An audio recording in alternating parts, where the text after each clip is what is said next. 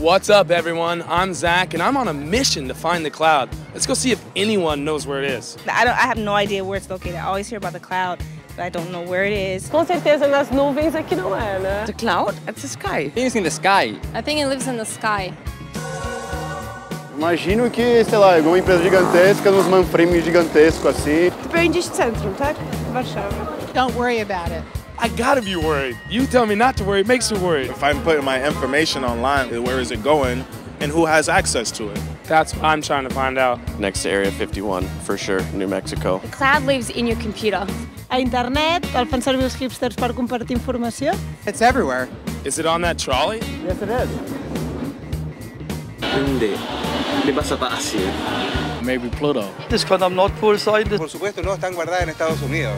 Well, it lives at rack space in San Antonio in an old building or an old shopping mall. Może powodowana jest w wyniku jakiegoś spięcia związanego z przesyłaniem fal. I think it's like a matrix. Cyberspace. Cyberspace. No, szczerze, naprawdę nie mam pojęcia. Actually, I ask my children that question every day, and I still don't know where it is. It's up there, but we don't know where.